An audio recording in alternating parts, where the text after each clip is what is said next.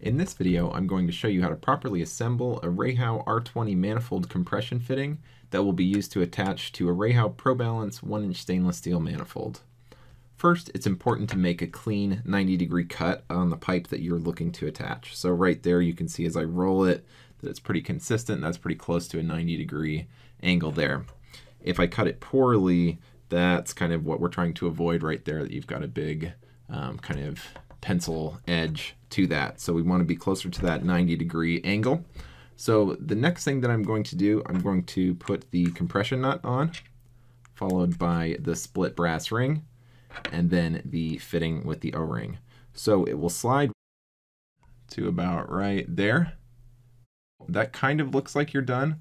If you tip it down this way, you can actually see right into that shiny back edge where the pipe will actually stop. So what we want to do is push that a little bit harder. So sometimes I'll put a piece of cardboard up against the wall behind the manifold if that's the easiest place to do it, and then you'll push down a little bit more. You can actually kind of hear and feel it go that last little bit. So once you do that, you shouldn't have any brass that you can see on the inside where the pipe actually makes contact a little bit further into the fitting. So that looks good. I'm going to assemble one with a bad cut just to kind of show you the difference there. So we'll do the same procedure. The problem is here, if you push that all the way on, from this side, it looks good all the way in.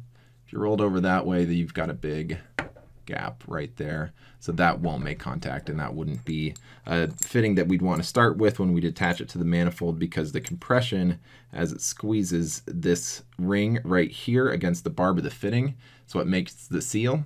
If you have it off that far, you can actually have that edge of the split ring dive under.